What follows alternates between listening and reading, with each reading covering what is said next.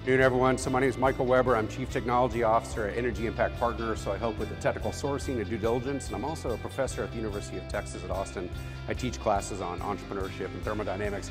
I thought I'd make a couple comments of the way I see it as a professor and a technical guy at EIP about the trends going on in the energy transition, but also the opportunities for innovation that we see. So let's make a couple comments about that. And there are a couple numbers to keep in mind, but I like to sort of remember 6, 3, 2, and 4. So there's 6 demographic trends and 3 technology trends and a 2-sided challenge I want to talk about that I think shape the energy transition that we're all active in. And those 6 demographic trends are population growth, economic growth, urbanization, industrialization, electrification, and motorization. Those are the 6 demographic trends around the world that are really shaping what's happening with the energy system. And fundamental to that is population growth and economic growth, especially globally. There are more people, and as there are more people, they want energy and water and soil and food and a high quality of life, and we have economic growth. And so as we have more people driving up demand and those people are getting richer and that compounds the growth, this means upward pressure on demand for everything we care about in a modern society. That's the most fundamental set of demographic trends that we have to deal with as an industry, as people, as a society. But at the same time, we still have urbanization and industrialization. So we have people moving from rural areas to cities or from farm to factory. So it's changing where we use energy or what we use energy for. When people are in an energy poverty situation in some of these poor communities, you think of like Southeast Asia or Latin America or Sub-Saharan Africa, energy is used for cooking and heating. It might be like straw or cow dung or wood or some like less sophisticated fuel. But as they move into factories, they're using that energy not just for heating and cooking, but for economic activity and for access to prosperity. So that has this benefit for themselves and for everyone in the society. So that's changing where and how we use energy. And then as people get rich, the fuels of the rich are mobility or motorization and electricity. Electricity is the preferred fuel of the rich because we use electricity for different things. Namely, we use it for climate control, for air conditioning, for food preservation, for water treatment, and all the technologies and lighting and things that we're benefiting from today. So electricity is the fuel that rich people want. It's also the sign that you are rich, is if you have access to electricity. If you increase access to energy, people get richer. But at some point, access to more energy, you don't get richer. Your GDP doesn't keep growing as you use more energy because you have some other effects from that energy use. But electricity consumption and wealth are very well correlated. You can use electricity to get rich, and then when you're rich, you want electricity for the high quality of life. So those are the 6 trends that really drive the system. And it really means that everything's changing. We're changing how much we use, what we use it for, where we use it, and that means everything's changing in transition. And this is kind of interesting because that's the theme of the day or theme of the decade is energy transition. But I would also suggest to you that energy change is the one thing that's constant for the energy sector. It has been changing for hundreds of years. So the idea of change isn't new, but it feels like we enter these periods of accelerated change where a lot of things are happening at once. It feels like we're in one of those periods right now. And we've had them before with both industrial revolutions, the rise of gasoline and mobility after World War II, the rural electrification. So we've had these periods of accelerated change. It feels like we're in one of them again, partly because of those 6 demographic trends, really driving up demand for energy. We also have 3 technology trends happening at the same time, wrapped up within those 6 demographic trends. The first is a trend towards increasing efficiency. Our goods and services are made with less energy and less mass than they used to be made. Our light bulbs are more efficient, our air conditioners are more efficient, cars are more efficient. Everything's becoming more efficient, and that is one of the macro trends or mega trends, technologically speaking, that's addressing the need for more energy from the 6 demographic trends. So increasing efficiency is a good news story and is part of the technology megatrend we're dealing with, or benefiting from, I should say. The second megatrend is increasing information intensity of the energy sector. We're using more data. We see that with some of the startups that Kevin mentioned. Like, so there's a lot of people using machine learning or artificial intelligence or more data to run things better. And in fact, it's the rise of information intensity that helps enable the decreasing energy intensity of that first trend. The first efficiency trend is enabled by an information intensity trend. So these trends kind of go hand in hand. So first trend is energy efficiency. Second trend is increasing information intensity. The third trend is increasing decentralization or decreasing centralization. I don't know how to say it. It's almost like a double negative or something. We're designing our power sector with more small things in more places, like you already heard about Enchanted Rock, and there are others. But this is a complement, not a replacement for the way we run the system today. But instead of just large power plants far away, we will have large power plants far away and small power plants close by. But this is also true for water. We're having more distributed water harvesting and treatment. It's also true for factories with the rise of 3D printers. Instead of having a factory far away, we'll make our things on our desktop at home. This is also true for hospitals. Instead of having a hospital, which is kind of like a factory for medicine, we'll have telemedicine. So we're going to a more decentralized system. And I would say EIP, we also have decentralized work. Our research team lives like in 6 different states, so for example. So we have a decentralization as another trend. And those 3 technical trends of increasing efficiency, increasing information intensity, increasing decentralization on top of the 6 demographic trends means everything is changing within energy, all wrapped up in the two-sided challenge. And the two-sided challenge is, how do we increase access to energy for the billion people who don't have it around the world, especially the billion people who don't have access to electricity, while decreasing the impacts for the 7 billion who do have it. So 7 billion of us have access to energy. We need to reduce our impacts while increasing access for the billion who don't have it. And this notion that some people put out that we must use less because of climate change, whatever it is, leaves out that there's a billion people who must use more. And we have like an ethical and moral imperative to solve that. So we have to increase access while decreasing impacts. That's the two-sided challenge. Just using less is the answer. It's gonna have to be, let's use what we have more intelligently with the data and with more efficiency, and let's make sure we think about equitable access to the good solutions so that we can get people off of cow dung or solid woods that are already killing 4 to 7 million people prematurely every year from indoor air quality pollution. So we have a problem where the billion people don't have access to energy and millions who die prematurely because they have primitive fuels. Let's get them better energy. So that's the two-sided challenge. And I think that's all like the 6 demographic trends and the 3 technology trends, and the two-sided challenge sets us up for a need for innovation. So let's talk about innovation. What are the sort of priorities we should have for how we're going to solve the deep decarbonization challenge? How are we going to get the economy to net zero by 2050 or whatever the date is for you? And the way I think about it is there's a 4-step priority list. The first step is efficiency and conservation. Let's reduce the height of the hurdle we must clear through efficiency and conservation. A lot of utilities are already doing this, and this is the most important thing we do. It's actually, frankly, difficult to invest in as a venture capitalist. There are not as many obvious venturable deals in efficiency and conservation. It's less sexy, it gets fewer headlines, but there are opportunities. But there are programs that we can do around efficiency. And I lived in Europe for a while. I was Chief Science and Technology Officer for ENGIE for a few years, so I was based in Paris. Europe has a very different view on efficiency than the United States. And so they use about less energy, half as much energy per person in their buildings than Americans do. So we can do a lot, say, with efficiency and conservation. But that's the first step.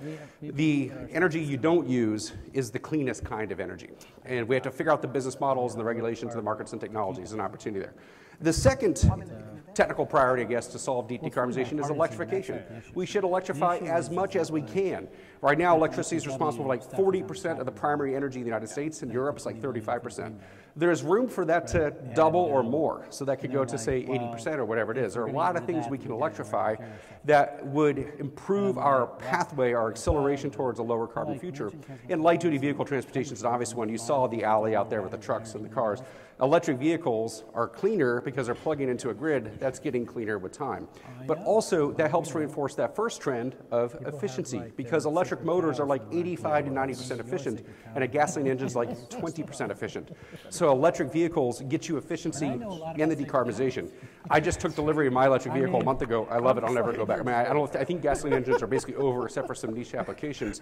And the thing that's unique about my Mach-E Mustang that I just got, which I love, is that my car will probably get cleaner over the 10 to 15 years I own it. Whereas my gasoline Ford, which I also have, has been getting dirtier for 10 or 15 years, because as you run a gasoline or combustion engine car, they get dirtier as they wear down. But electric cars get cleaner because they're plugged into a grid that's getting cleaner. So it's interesting. We can have the same idea as we couple other sectors like agriculture or industry or heating or cooking. The electrified power sector will get these benefits. So first step, it really should be conservation efficiency. Second step is electrification. We should electrify as much as possible, but we can't really electrify everything very easily. There are some parts of the economy that are difficult or expensive to electrify. I'm thinking aviation, industrial chemicals, industrial heat, some long-haul shipping. So we need green fuels as a third part. And the green fuels could be the same gas we've always used, but with carbon capture. It could be biogas, it could be hydrogen, it could be hydrogen and gas blends, it could be hydrogen carriers like ammonia, formic acid, or methanol, or something. Or it could be just whatever gas you've always used with a carbon scrubber somewhere else to direct air capture. So we'll need green fuels for the part of the economy that we can't electrify electrify, although frankly, we could use electricity to make those fuels with e-fuels and electrofuels, and we ran some experiments on that in Paris when I was there with ENGIE. So this is another way to go about it. And that sets up the fourth technical requirement as a list, starting with efficiency and conservation, electrification, green fuels, carbon management is the fourth step, especially carbon removal, to take carbon out of the atmosphere for the parts that we emitted wherever it was, from agriculture or land use or energy, to get us to net zero. And those become like the investment pillars for us in many ways. When you think about Energy Impact Partners, we're investing in efficiency, we're investing in data, we're investing in electrification, we're investing in green fuels, we're investing in carbon removals, and all the technologies that support that suite. That's the way we think about the future, and that's the way I think about the future, and that sets us up. So we need those innovations along those four criteria, those sort of four priorities of efficiency, electrification, green fuels, and carbon removals. But here's the bad news is, actually, the energy sector, despite how innovative it is and how much we invest collectively in research and all the STEM people and engineers and scientists involved with it, the energy industry moves slowly.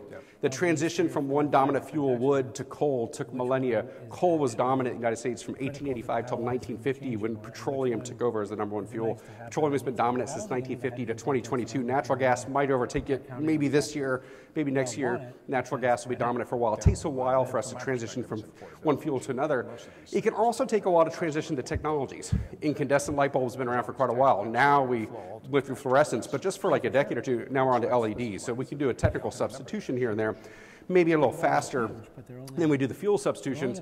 But if you back up in time and look at how we run our economy today and when those technologies for our economy were invented, it actually is cause for concern, because 60% of the world's primary energy is converted through four devices: the gas turbine, the steam turbine, the gasoline engine, and the diesel engine. 60% of the world's energy goes through those four devices. The other 40% goes through boilers and burners, cooktops, stoves, which have been around for thousands of years. But those four devices, the two turbines and the two internal combustion engines, invented as recently as 1893 with the diesel engine, the gasoline engine and the steam turbine in the late 1800s, the gas turbine in 1791. We're running the modern economy on old technology. We're due for another innovation. So there's other stuff we can consider. Maybe wind turbines, first demonstrated in the late 1800s. Maybe a solar cell, demonstrated in 1893. Maybe a fuel cell with hydrogen, demonstrated in 1839. In fact, if you read the book Phantom of the Opera, there's a whole scene in there which takes place in the opera in Paris in the late 1800s. They talk about using hydrogen and methane blends to change the brightness of the lamps at the opera to brighten up the different performers' faces. So even the idea of hydrogen gas blends we talk about for our gas infrastructure has been proposed for over 130 years. The idea of all of them, they've all been around. James Prescott Joule, 1839, suggested that electric vehicles would replace heat-based or steam-based machinery. So we finally have electric vehicles almost 200 years after he said that.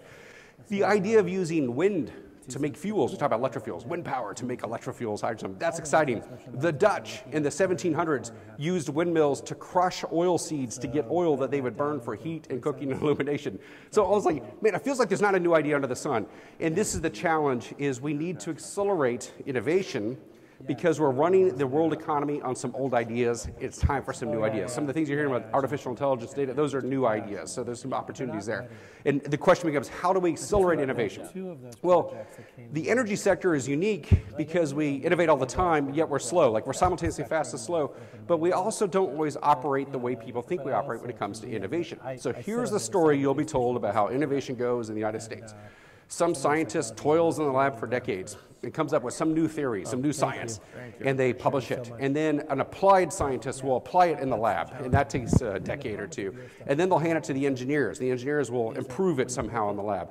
Then it goes to an entrepreneur who does like a benchtop prototype, and then they do a field-based prototype, then do an industrial scale prototype, then they deploy it at a commercial scale, and that whole process is 3 to 5 decades from idea to being out in the field. Do you think of like the internet or some of these different things that were invented in the lab as an idea, but took decades to become like a real accessible product for people?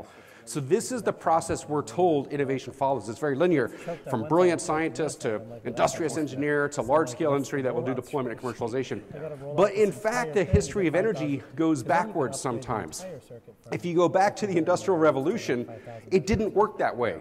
You had tinkerers like Newcomen or Savory or James Watt who would build these steam engines and steam turbines and other devices, and they would make it work. And they figured out that they could use higher pressures or temperatures or better alloys that could withstand these conditions to get better performance. They knew they could do these things to get better performance because they just deployed it and tried it.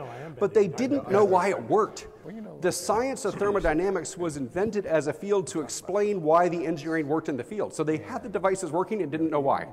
And then the scientists, Sadi Carnot or other people who thought about the science, came along and developed the thermodynamics. They developed the explanations after the fact. We already knew it worked, but we didn't know why.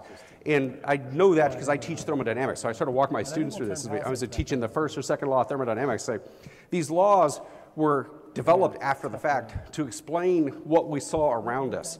And we really learned it out in the field, developing steam pumps or whatever it was to get water out of coal mines. It was necessity is the mother of invention.